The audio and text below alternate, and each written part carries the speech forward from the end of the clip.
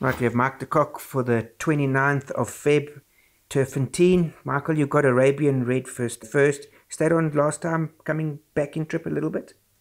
Yeah, well, obviously after a bit of a rest where she pulled up lame after her last start, so I'd say she's not at her best, but I wouldn't be surprised to see her in the money.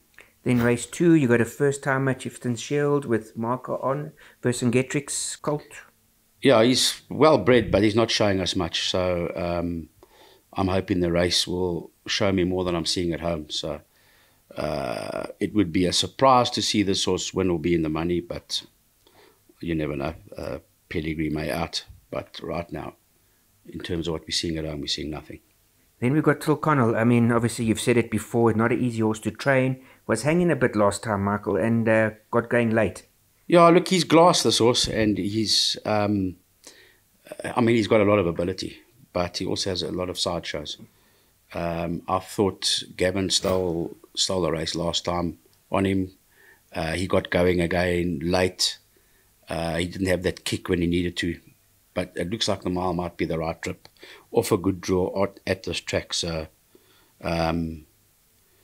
he's definitely a big runner.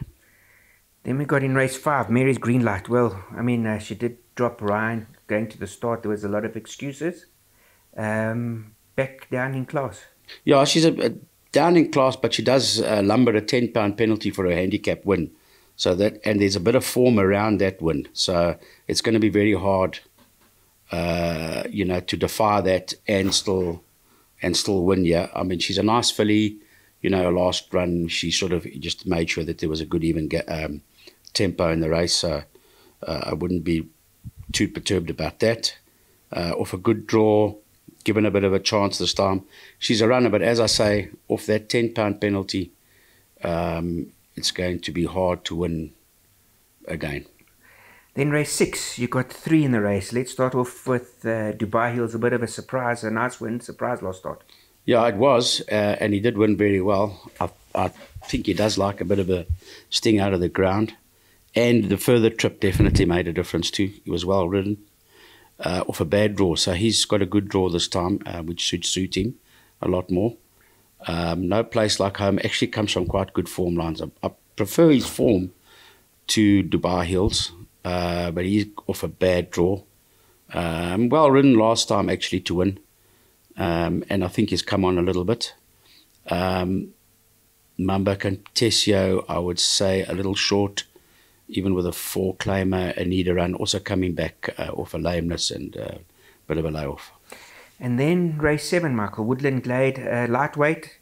Do you think 1800, first time 1800? Look, in theory, it shouldn't be a problem, and on paper, she's recent form is disappointing. It may be that it's just a bit short for her, but this filly needs to up her game. She's come down really nicely in the ratings. So I'd be sort of loath to leave her out of anything, but there's a reason for that, and that her form hasn't been good. I can't find any reason for it. And if she doesn't run well, yeah, she's going to want to actually maybe have a bit of a rest. But she's better than this rating. Okay. And then race 10, we got Aravadicia. He ran a very good race last time, I thought. And you got the claim 4 on. Yeah, that should help. He's coming down to a more realistic rating now, where he'll be more competitive. Off a bad draw again, not easy. So I'll put it this way, I wouldn't leave him out of anything.